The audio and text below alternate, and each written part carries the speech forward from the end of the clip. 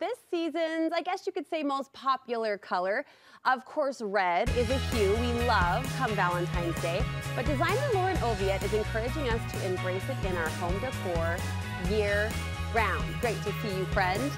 So we were chatting in our production meeting, and the idea came up that we revisited the idea of the red wall. Do you remember the red wall? That was like a dark, sad accent wall. Why did we do that? Not that. Okay, No, so this is not that. We've pushed beyond the red wall, but why do you like red in home decor? Well, I think red is like just the happiest color. Red says, I'm interesting, come party with me. Like there's something very energetic and warm and very friendly about red.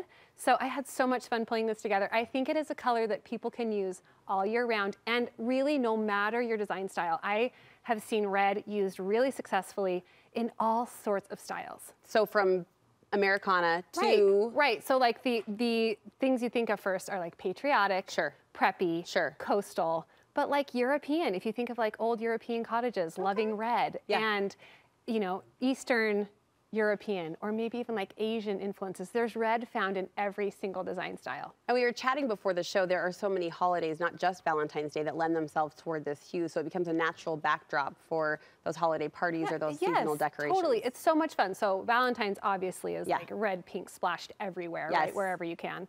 But going into the summer, so 4th of July, I mean really all summer long, that red, fun, happy color is so welcome. And then into Christmas. So it's like there are just ways that you can incorporate red all year round, and I do think it's a really fun, inviting shade. Show us and teach us where we might play red at home, because it can be, you described the energy that comes with it, that can also carry a little bit of intimidation and overwhelm. The bathroom, should we start there? Small space? Yeah, so small spaces, and I feel like if you love red, you love red.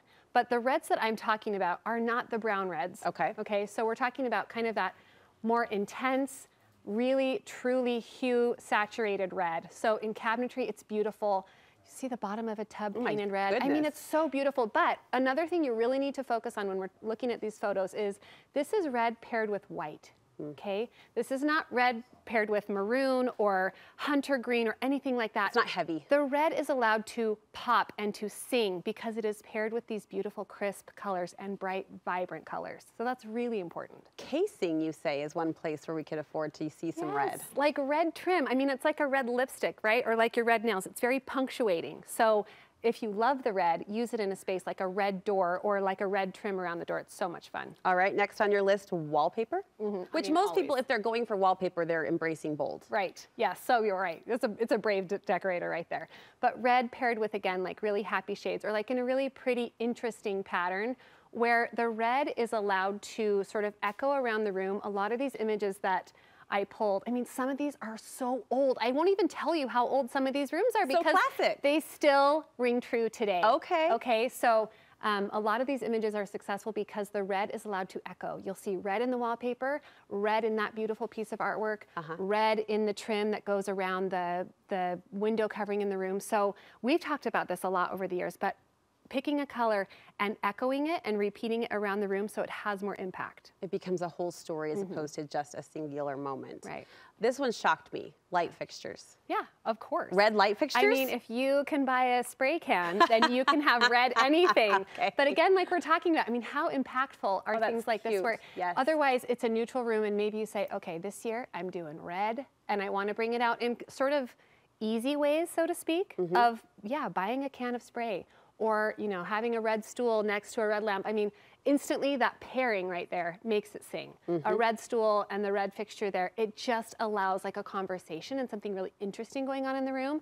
And so it brings that fun into the space. What about textiles, Lauren? Like drapes or bedding, is that too much? No, but what I will say about textiles is when you're looking at memos or fabrics close up, you'll see the red. Sometimes from afar, smaller scaled patterns can go pink. So if you love a little ticking stripe or like a little mini check or something, make sure you do like the stand away and squint because sometimes that red, if it's not saturated enough, can come off pink. But I love red paired with white again in stripes and stars and really classic patterns, which will always be fun and timeless.